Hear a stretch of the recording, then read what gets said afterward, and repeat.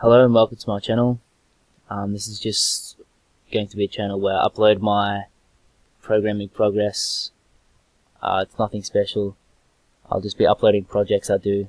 In this case, I'm uploading one I did last year, but it was kind of a big learning curve for me, this one, and it's the first project I did in Visual Basic. So I'll get onto it. What this project actually is it is a proxy rotator and checker. So you'll load a list from a text file.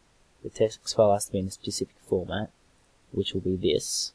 So port and then just open, and then you can set the interval. I'll set it to actually just to display its capabilities. We'll just set it to like 10 milliseconds. And what that's going to be doing, it probably would not be responsive even if you were using like premium proxies, but it is constantly changing the IP address.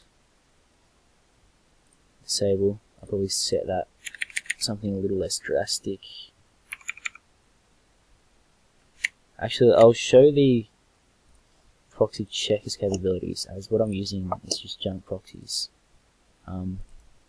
Straight from a database on the internet, like ProxyDB. And they probably won't work, so I'm just going to check the ones that actually respond. Even if they do respond, they probably have a password on them, so they still won't work. They'd be like one of those proxies where you have to log in and whatnot.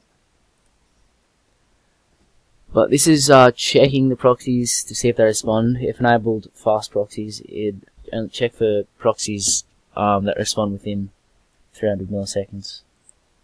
But I did mess up with this because I actually did this proxy checking on the UI without doing. I didn't do it on a background thread. I should have just loaded the proxies to an array and checked them on a background thread rather than using the AI.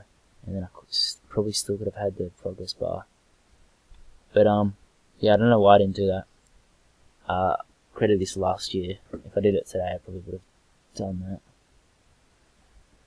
But I didn't really think about it at the time, so it's completely unresponsive.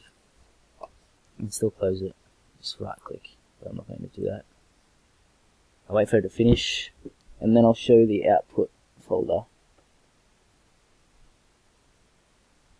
It's taking its time. It's probably taking its time because it has to wait 500 milliseconds before it goes on to the next proxy to check. I'll probably do some type of multi-threading to make it go quick, but yeah, I didn't take it that far. I didn't even expect for this to go as far as it did. It was just a project that I kind of worked on and off for a while. I enjoyed doing it.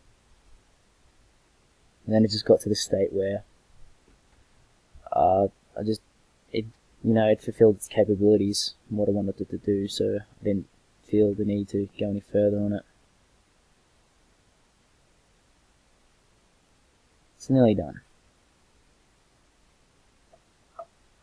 There we go. In the output folder, there we've got our list of proxies. Now I can clear the lists and load up this new list. I can activate just one at a time if I wanted to. See? Displays the currently selected proxy. But I'll rotate. Yeah, not that fast.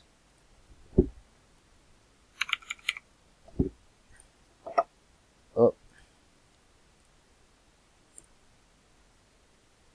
Here we go. Now I'll do it every 5 seconds. Yeah, I'll see if some of these are actually responsive.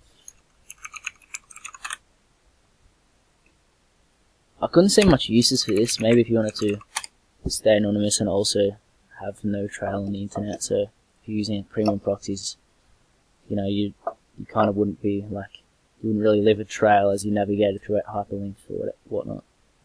I don't know why you want to do that. I guess you could use it for some type of low level underperforming viewbot, or I don't know. Yeah, none of these are responsive because they're just junk proxies. Yeah, that's probably all I've got to show. I'll be uploading the source code probably just the project actually, and then I'll just put it in the description. Anyone can download it. Not that anyone's gonna want to. I might in the future just to look back on how much I've progressed. Maybe if this channel builds up to a portfolio I can use in the future. Alright. Thank you for watching.